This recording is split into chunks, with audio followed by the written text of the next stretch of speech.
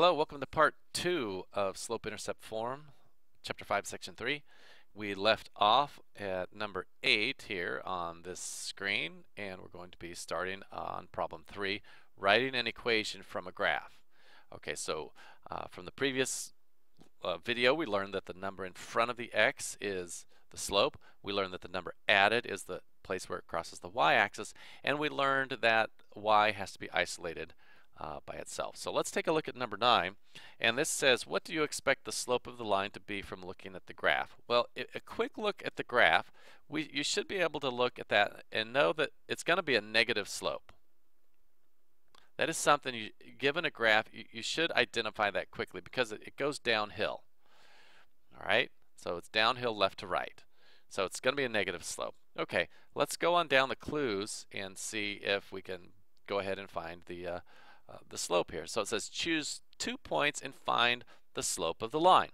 Okay, well, let's pick a point. Now, normally I would prefer that the points are obvious, and they're not super obvious in this particular question. So I'll go ahead and give you, we've got these 2 points right here. Okay, so since I have a graph and I know those 2 points, I can just go down 1. Okay, so that's -1, and I can turn right and I can go +1 that way. All right, so the rise is -1 over the run, which is +1. So my slope of this particular line is -1. So m, remember that means slope, m is -1 in that particular graph. Okay, so over here 11 would say the same thing. The slope is -1. So it says use the graph to find the y-intercept. Well, in this particular graph, it's obvious for us. Right there is the y-intercept. That's the point where it crosses the y-axis. That is the ordered pair 0, 2. Right? Here's the origin, and it's 1, 2. So that's the point 0, 2. So the y-intercept is +2. Okay, so given that information, I have found the slope, and I found a point, which is the y-intercept, from what I learned in the first lesson. Now, let me add that this b is equal to 2. So slope-intercept form, write this down again, that this is what it's about. Oops, mx plus b. So I found that m is -1. So the answer to the question, the slope-intercept form of this equation, the answer is y, has to be isolated, equals the slope of the line, which is -1, x, plus the value of b, which is 2. Okay, the reasoning, it says, does the equation of the line depend on the points you use to find the slope? Well, let's think about that question. Well, as I think about what they're trying to tell you here, it sounds a little bit confusing at first. So let me erase some of my stuff on my graph and show you what they're trying to say here. The question gets a little confusing.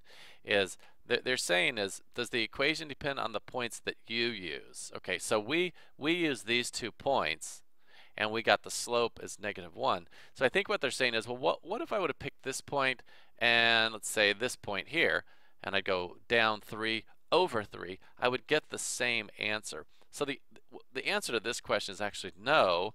Okay, the slope is the same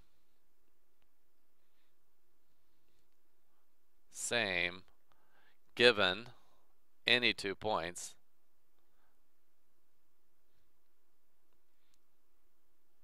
Okay, you just have to calculate it and figure it out. So they're asking you, would the slope change if you picked different points? No, the slope would not change. It would be the same from any 2 points that you have chosen to answer that question. Okay, so real quick to the next page. We'll get a little more information, then we'll stop this video here. It says, how about writing an equation given 2 points on a line? All right, this says write what equation in slope-intercept form, okay, slope-intercept form, remember that's y equals mx plus b, represents the line that passes through these 2 points right here. Now this gets a little bit trickier here. They're moving you really fast along.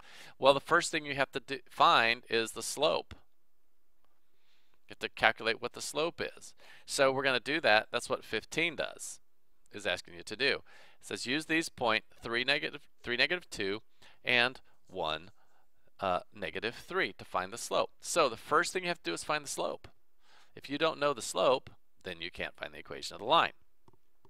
Use these 2 points. So now they kind of filled it in here. So they have something minus -3. So that's the y. So they're using this as y2. So it would be -2 minus -3. Okay, so you subtract the values of y. -2 minus -3. And then underneath it, you subtract the values of x. 3 minus 1. So -2 minus -3. Change that to addition. It's -2 plus 3 is +1, and 3 minus 1 is 2. So the slope of this line is 1/2. Okay, from there you have to find the y-intercept. Now, for the sake of time, I'm running out of time here, so I'm going to stop this video, and then I will continue this question in the next one.